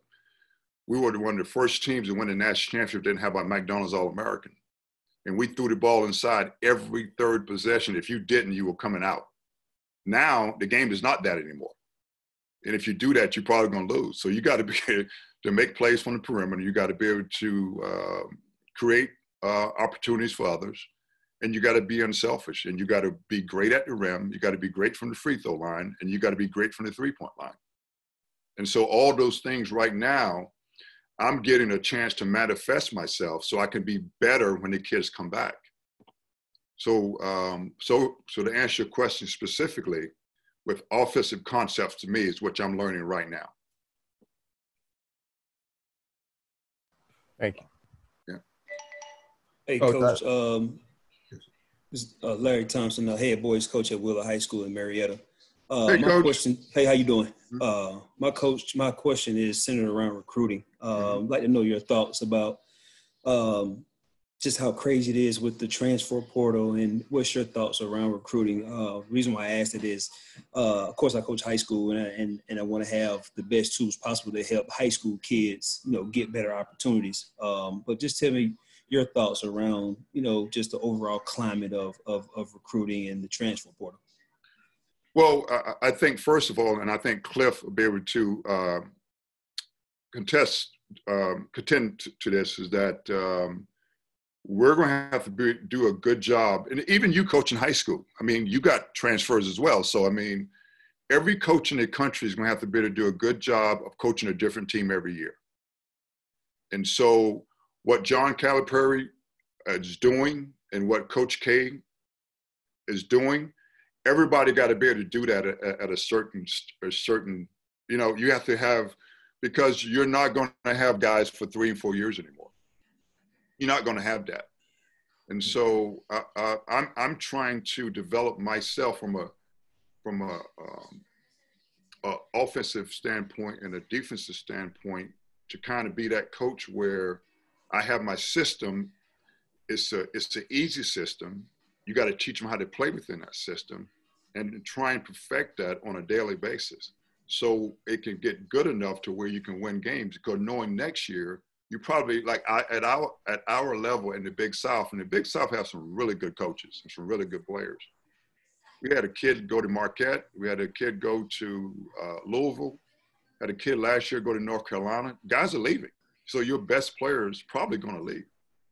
And so I just think that every coach got to do a great job at knowing and trying to somehow coach a different team every year, but still trying to have some type of philosophies that you believe in and that you trust. With knowing that you could possibly lose, better kids, year in, year out, is the mindset still to coach the same way, or just adjust with the time because you know you'll be having a change in roster maybe, you know, year in, year out? No, I got to adjust. I mean, I have to adjust. I mean, I got to have great relationship with our players. We got to have great relationship with the guys that we recruit. But most importantly, you got to be honest, right? I mean, I just think that coaches get into a lot of trouble when they're dishonest. And so I think you got to be really honest with your approach and really get to know them off the court. And because kids have a trusting problem because they have so many people in their lives. Everybody got their own individual workout guy. Then you got the high school coach, you got the AAU coach, you got somebody, you know, it's so like they end up trusting so many people to where when you get them, they don't trust you. You know what I mean? And so from a college aspect, but I got to change. Nothing changes if nothing changes. And I don't look at that as far as you, coach. That's me. That's me. So every day, every week, every month, every game, I have to somehow try and be better the next day at something. And so I don't, so that's a part of me being humbled because the approach we had at Maryland when I was there don't work now. Appreciate that, Coach. Yes. Coach, I got a question. Sure. This also, my name's Matt Knezick, a graduate assistant in Central Matt, Michigan. by the way, you've been asked some hell of a questions, man. So give me a good one now. All right. So this also regards to recruiting. So Coach Dean talked about before how when he was with Danny Hurley, he wanted the highest level kid possible, right? And then you said something early about you wanted to get commitments as early as possible.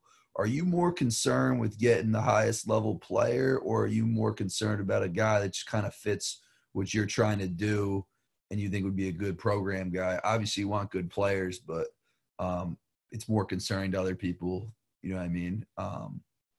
Whether they're what fits you or if they just are the best player possible. Well, everybody need great players, right? Right. Yeah. So, I mean, you know, I would like to think that I'm a great coach. Yeah. Yeah. But if you ain't got good players, you're not going to be a great coach, right? And Right. some of my best coaching jobs I've done is when, you know, we haven't won a lot of games. And you know, when I was at Maryland from 96 to 05, you know, in the ACC, you know, you had Duke won the national championship in 01. We won it in 02, and North Carolina won it in 03. And then Georgia Tech went to the final. You know, it's like, so when you just went against great teams and great coaches every day. And so I know Cliff and I approach was somewhat similar. We had to get in there and develop relationships, and you had to try and do it early because like our motto at Maryland was, we're not going to beat Duke and North Carolina from a perception standpoint. Like Duke can come in and get my wife to go to Duke. And, you know, so you're not changing that. Right. So our perception was you got to beat them on the floor. So we try to recruit guys that had 2 chips on their shoulder, you know, and so in order to get those guys, you had to get in there early and do a good job. And so I want great players. I want to recruit great players, but I also don't want to sacrifice the other things because the character piece is a lot and the loyalty piece is a lot right now. And so if you compromise too many things, you're going to end up recruiting different players every year, right? Yeah. So, but really good question, though. All right. Anybody else?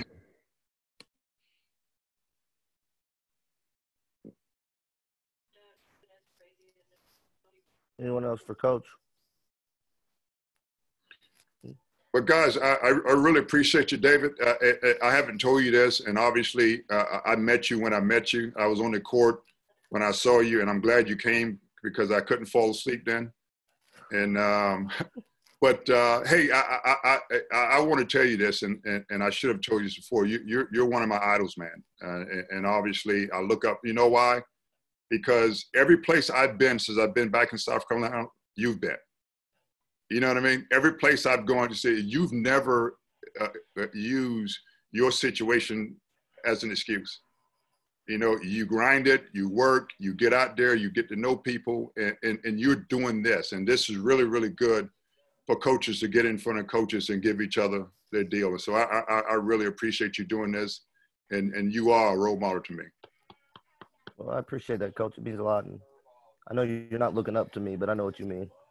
I'm looking up to you. So, but no, I really appreciate that, Coach. It means a lot, especially coming from you and how long we've known each other. So, know that I really appreciate that. So, and I appreciate you coming on and share with us. Meant a lot having you on, and want to give a shout out to Coach Warren. I appreciate you coming on, adding a lot of value to the conversation as well. So, thank you for that, and thank you for everyone for joining us tonight. Everyone, I thought it was really good. Great conversation, great questions, and hopefully hopefully everybody left with something. So thank you everyone for joining, and we'll be back again next week. So y'all have a great rest of your night. Thanks, guys. Appreciate it, fellas.